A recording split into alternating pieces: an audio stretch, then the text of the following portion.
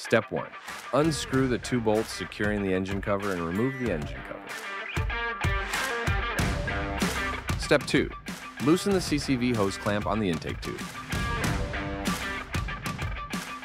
Step 3. Release the quick disconnect fitting from the crankcase breather tube on the front of the engine. Remove the factory CCV hose. Step 4. Disconnect the CCV hose from the intake tube. Step 5. Remove the quick disconnect fitting from the CCV hose. Step 6. Transfer the fitting to the small end of the PPE inlet hose and secure with an 18 to 32 millimeter clamp.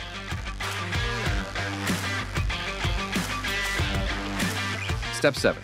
Connect the half-inch drain hose to the bottom of the oil separator and secure with an 11 to 20 millimeter clamp.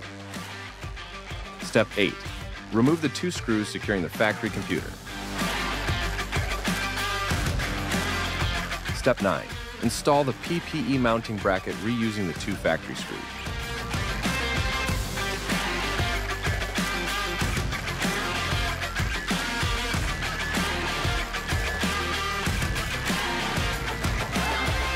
Step 10. Install the separator to the plastic mounting bracket in the orientation shown.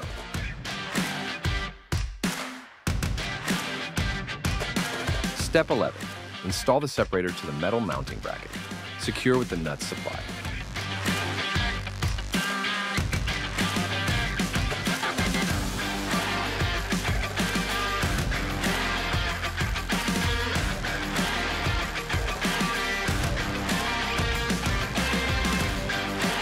Step 12. Install the inlet hose. Attach the big end to the upper separator inlet and secure with an 18 to 32 millimeter clamp.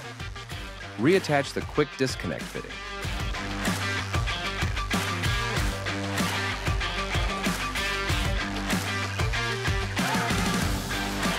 Step 13. Install the outlet hose. Secure the small end to the plastic fitting on the intake tube using a 14 to 27 millimeter clamp. Attach the big end to the lower separator outlet and secure with an 18 to 32 millimeter clamp. Step 14. Check to make sure the filter element inside the separator is firmly seated and that the release valve on the cap is not stuck and rebounds freely. Step 15.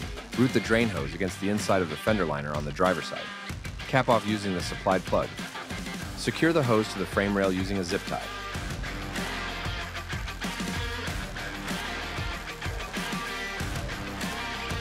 Step 16. Reinstall the engine cover. Installation complete.